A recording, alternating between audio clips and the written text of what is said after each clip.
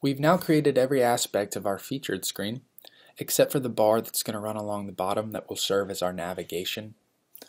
Now, we could go into each individual course and edit the image and the description so they each have unique content. Now, this would just be more of busy work, so I don't want to do that. We can go ahead and just do it for one, and I'm just going to open up my reference layer and grab one of these images. Let's grab the first one. Let's also zoom in a little bit to 200. Let's just do this really quickly just to see how we would do it. So we can grab this image with a marquee tool and let's cut it out. Make sure we have the reference layer selected. Make sure that's selected, and we'll cut this out. And whoops. Let's go ahead and put this back down really quickly. Come back to our content. We need to hide the reference layer very quickly. Open up Topper. Open up Course 1, which is the course we're trying to replace. And double click Top Image. Okay. There. Now let's come back here. Reshow our reference layer. Make sure the reference layer is selected. We're going to cut this out one more time. And let's just paste it in here. Now it doesn't have to be perfect. Oh, it automatically fits right in. So if I were to File, Save, we're obviously going to notice that now when we hide our reference layer, great, we have our course. Correspondingly, we could change the text and the price and even change the stars if we needed to. I don't want to do that. That's just busy work. One other thing we can do, and if we pull up our reference layer, we notice that there's a bit of a drop shadow here, and you can't really see it because some of the guides are there, but let's go into about 500%. You see that there's this little shadow below each box, and it runs up along the side, and then it's on the left side as well. So let's add that really quickly.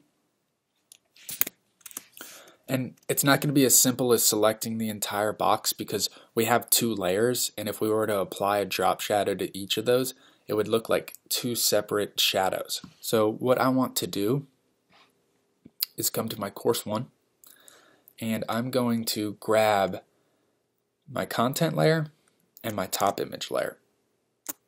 And I'm going to make sure both those are selected. With my Move tool, I'm going to drag these out and into a new layer. Now we've done this before. Let's drag it right back in. Okay, and we're going to put it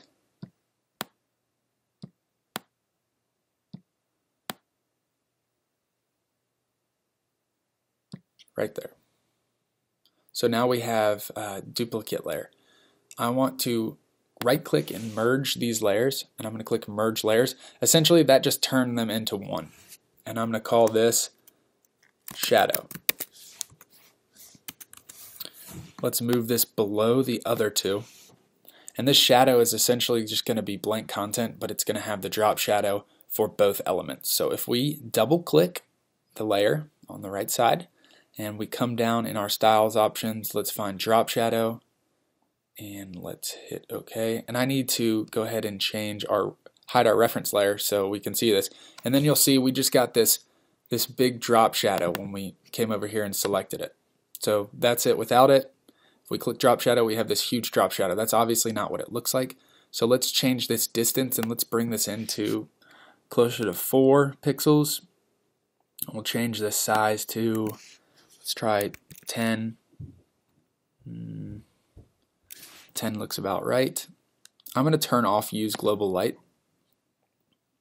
And let's change this color. It's not quite that dark. It's more of a light gray shadow right there. Perfect. Now you'll notice that we have it along the left side. If we zoom in, the shadow's here, but we need more shadow on this left side, even though there's a little bit. And we can do this by, let's zoom back out. We can duplicate our content one more time, our shadow layer, and I'm going to hit Control J. I'm going to name this Shadow, and it really doesn't matter too because we're going to merge these layers again. And I'm going to double click my drop shadow, and we're going to change this angle. Right now it's at 120 degrees, meaning it's pointing down and to the right. Let's make this point down and to the left. And if you drag over in this right corner area and hold shift, it'll automatically go to 45.